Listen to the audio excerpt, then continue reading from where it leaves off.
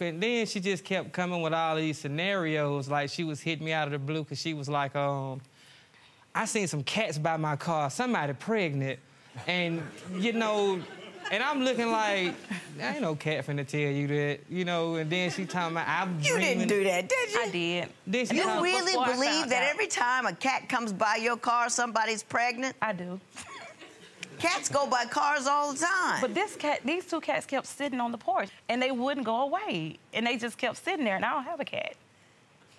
I don't feed them, so I don't know why they was sitting. I've heard of, like, black cats being bad luck, going under a... Is there a wives' tale that if you see a cat and he won't go away, somebody you know is pregnant?